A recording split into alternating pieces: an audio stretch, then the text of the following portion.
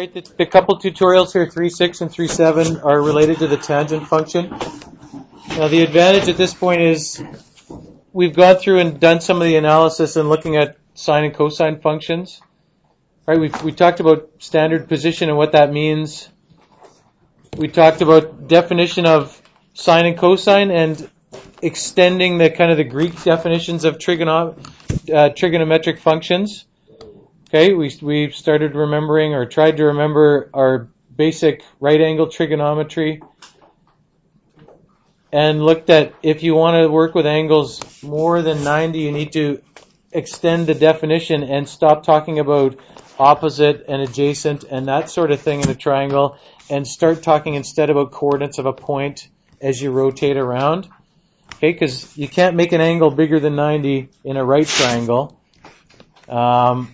If you change the definition to dealing with the coordinates of that point, if this is the radius, if you make your definition that sine is the y coordinate divided by the radius, and cosine of that angle is the x coordinate divided by the radius, then the tangent just goes right along with that, right? And we probably wrote the tangent before too, but the tangent of this, if this is theta, the tangent of that is just the y coordinate divided by the x coordinate. I realize that this angle is not in the triangle, and that's troubling if you're thinking of it in terms of the grade 9 type of trig. But that's the way we're defining trig functions for angles bigger than 90.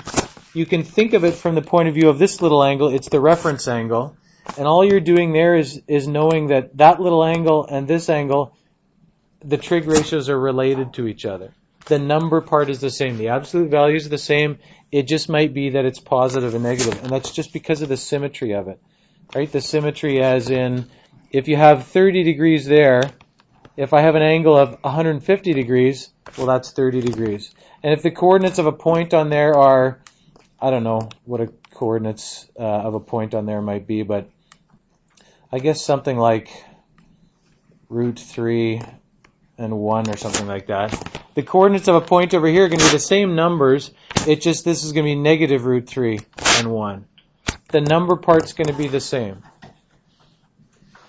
Now, for this tangent part then, the reason that this is separated in here, and because it might seem like, well, why didn't we just do that at the same time as the other ones? And, you know, because we were looking at the definition of sine and cosine. I mean, while we're at it saying y over r is the sine and x over r is the cosine, why didn't we just say, well, y over x is the tangent? The tangent looks a little different when you look at the graph. Think about how the values change.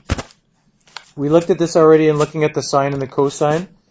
Sine and cosine, so this is just the length of, sine and cosine are related to the lengths of those sides, right? Sine increases as you go from 90, cosine decreases, but they just follow that same pattern of fluctuating between 0 or negative 1 and 1, right? Sine and cosine don't ever go outside of those values. And the reason is because you can't have the adjacent or opposite sides here being longer than that. They're always, you know, these two lengths are always shorter no matter where you are here. They're always shorter than the radius. Even if you change that, I mean, this is a unit circle. This is a radius of 1, but even if you change the lengths of the sides, these are now bigger than 1, but if you look at dividing it by the radius, it's still, those values fluctuate between 1 and negative 1. Okay? If you want to look at the graphs of that, I'm sure you're sick of seeing this, but the graphs, okay, they fluctuate between as you change the angle. And they don't go outside of those values. The range is negative 1 to 1 for sine and cosine. They actually have the same shape. It's just that one is sort of shifted. They start at different points in the phase, you know, in the cycle. Cosine starts at the top at one of the peaks. Sine starts in the middle on the way up. But the shape's exactly the same. They just fluctuate between 0, 1, 0, negative 1, 0, 1, and so on. If you get rid of that now, and you look instead at tangent, tangent works differently. If we start at 0 here, remember tangent is these two things divided by each other. 0.5, you know, this vertical y coordinate divided by the x coordinate. Tangent starts at 0 just like sine does because that y-coordinate is 0. 0 divided by 1 is 0. But then as you increase it here, it gets bigger and bigger, and it actually reaches 1 a lot quicker than sine does.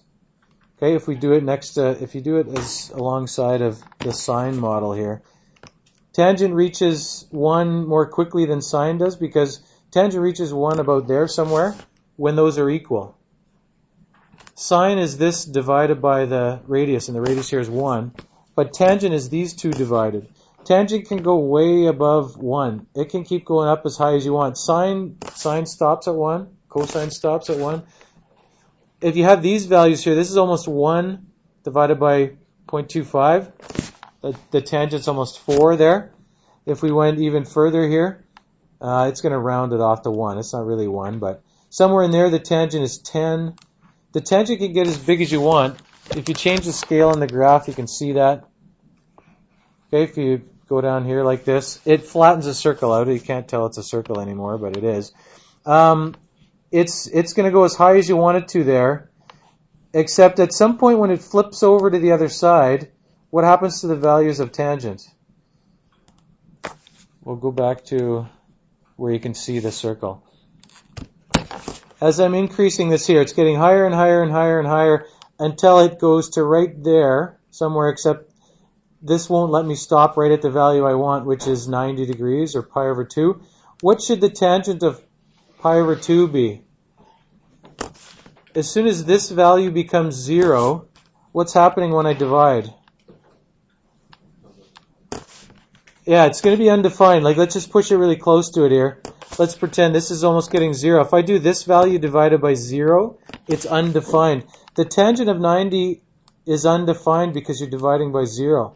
And maybe in the past when somebody told you, well, you can't divide by 0, it's undefined. The reason that this is undefined is this gives you some insight.